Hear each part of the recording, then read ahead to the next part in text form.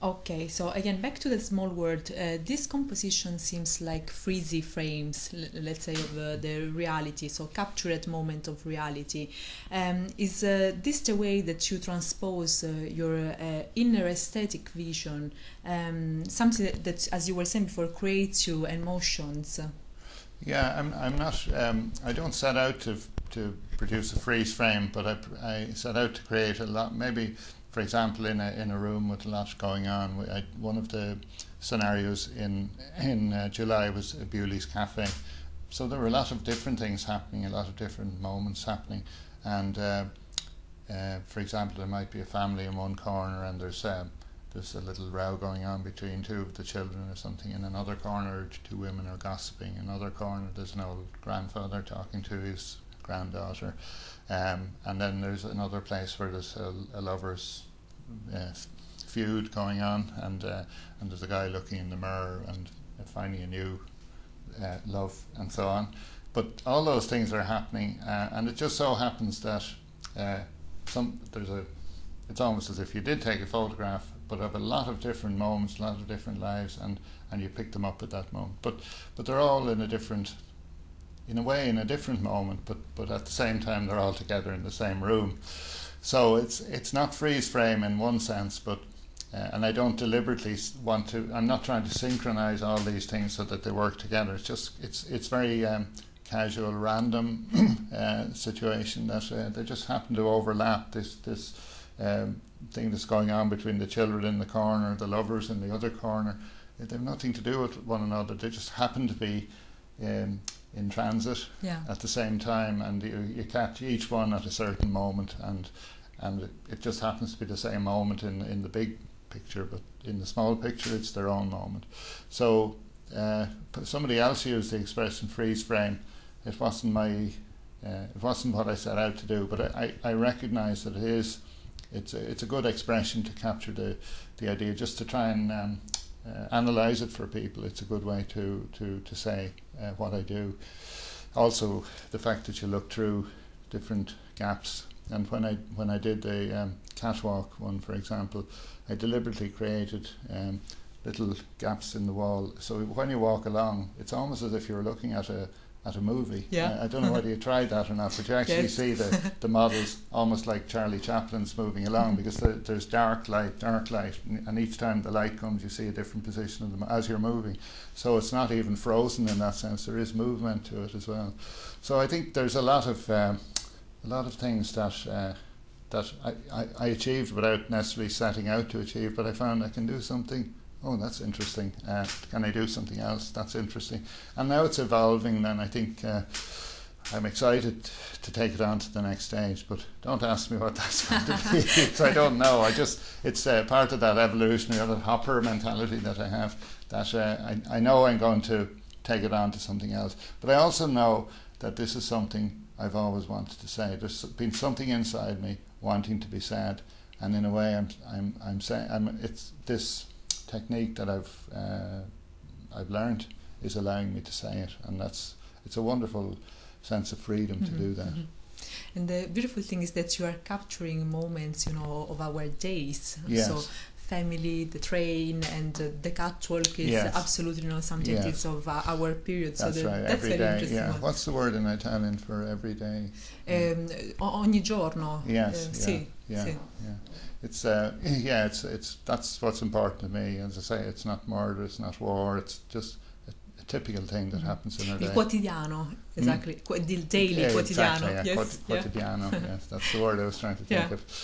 I think that's exactly what I'm trying to do. It's everyday things, and it's amazing how much that means to people. That's what surprised me. It means a lot to me, but when I find other people relate to it and they say, I love that moment, I love the way what's happening there, it's just that's fantastic. And it's not, as I say, it's not a drama, or it's not some major development in human history. It's just a moment in somebody's life. Absolutely. And what materials, let's say, do you prefer to work with, of course, now, but also in the future, something that maybe you would like to experiment? Well, the material I work with mostly is wax, and I start off with an aluminium frame, if you like, or an aluminium armature, because that's quite flexible. And in the early stages, if I want to, for example, if I have, if you can imagine your skeleton inside, if I want to bend the arm, I can do it because the aluminium is flexible. It won't break, but I can, and usually, even at an advanced stage in a sculpture, I can move something like an arm if I think that's a better position for it. Or the fingers, I can move the fingers in the hand and get an expression. And actually, that's one of the things I love about Italy, is your ability to express yourself with your hands. And when I talk about absorbing things, I'm in a cafe in Italy, and I don't have to watch very carefully, but you can't help but notice that people are really animated with their hands. So I bring that into my sculptures as well, and I think Irish people are not as animated with their hands. So sometimes they're struck by that, because in Italy you mightn't notice it so much, but Irish people notice the use of hands much more if it's used in a sculpture, for example.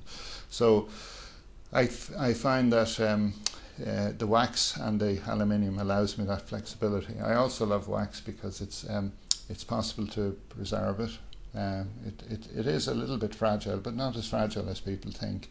And also I'm able to use colour with it and mix colour into it. And I have been working on ways to do this. This is part of my voyage of discovery to find better and better ways to make the pieces relate more and more to what people are looking at.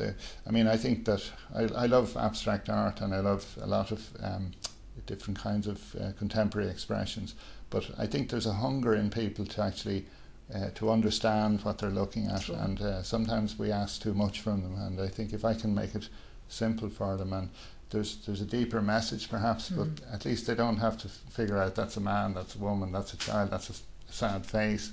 Then you look beyond that, and that's where the art can become deeper. You don't have to be very profound or very complicated, I think. So for me, wax is a lovely medium to work with, and also I had to find different ways to spray it, because as you know, I use real fabrics because again, I love to sculpt fabrics, and I began by setting up, let's say, a mannequin with a dress or a suit or some sort of a garment, and you could arrange the pleats or the folds, and then you could work at it at your leisure, because unlike a model who has to move, that piece will never move, and so you can work for days or weeks and get the thing perfect. And that's where the idea of, why don't I actually produce something with the real fabric on it, and the idea then of dressing the figures and so on, draping them, and I love that use of colour and being able to combine.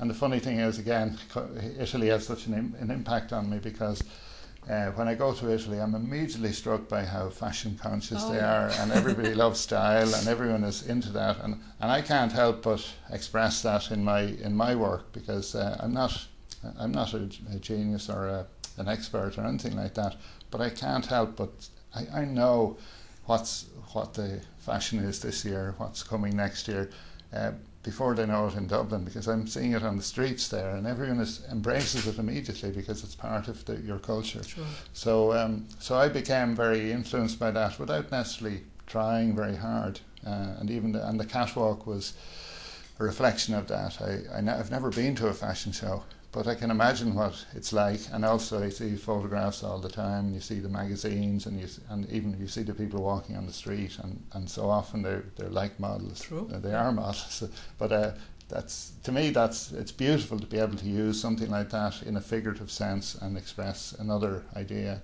but that's very relevant to our everyday lives. There is almost, let's say, no more border, no more limit between, let's say, the catwalk and the street. Exactly, yeah. And in the catwalk, I also produced in the back the changing room, the fitting room, and that's where it's the unreal world is out front, like where it's kind of artificial. There's people walking on the catwalk, and the audience are actually are almost more uptight than the models, because they have to be seen to be well dressed and in the right mode and so on. But in at the back, it's chaotic, and people are changing, and they don't care what they're wearing or what they're not wearing. It's just all going on and tumbling over one another and so on. So I like that idea, and one of my daughters gave me some photographs that were taken in the changing room of a theatre. So that's where I got a lot of the ideas, and even what they have on the tables and so on. So I try to again produce props that will continue to reinforce this sense of reality. And what I'm doing mostly is 1/3 life size, so the figures are about knee high, but everything else has to be proportioned. The chairs, the tables, even if I find a can of Coke, sometimes in a little market in Florence, I go and I search for these kind of things. And I'm so happy if I find even one little prop that I can use that adds to reality. And what I often say is that if you take a photograph, for example, the model of the train that I had with people sitting in the train, if you take a photograph, you look through the window of the train, you say, they must be full size, because you see a can of Coke there, and that tells the message much better than I could by saying they're actually, they're supposed to be full size people.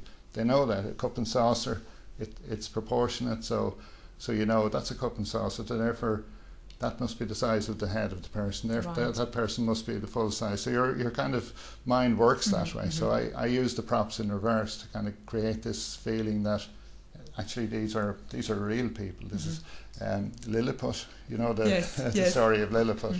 And of course the author was from Dublin again. He was a storyteller, and I always loved the idea of tiny little people that you could almost get to do what you wanted to do. And again, that's what my little figures do for me. I say I want you to sit there, and I can bend the legs, and I can put them sitting in a chair, or I can put them with a cross face or a happy face or whatever.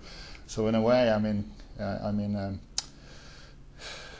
able to manipulate all of these things to express what I want to say, and that's what makes me happy.